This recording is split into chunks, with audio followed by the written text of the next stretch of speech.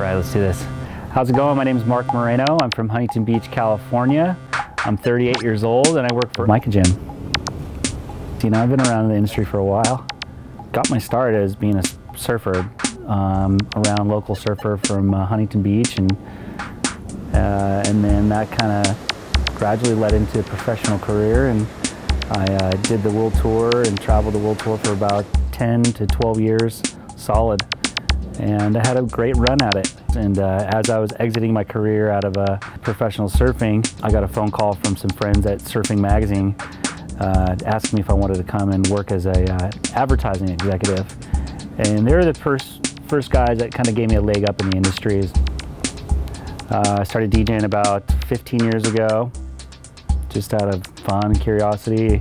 Started collecting records, and here I am 15 years later, doing it as a full-time job and juggling my job at sales and marketing over at O'Quinn, and excited about the launch of micagem.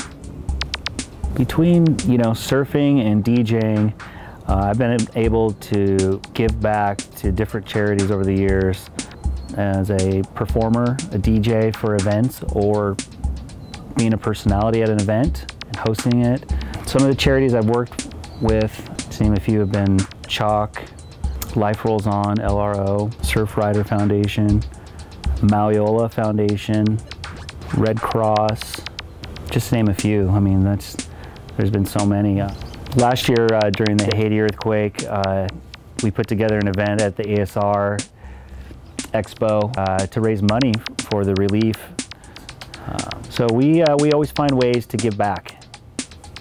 I first heard about micagem through Mike Riley, who's an old surfing buddy of mine.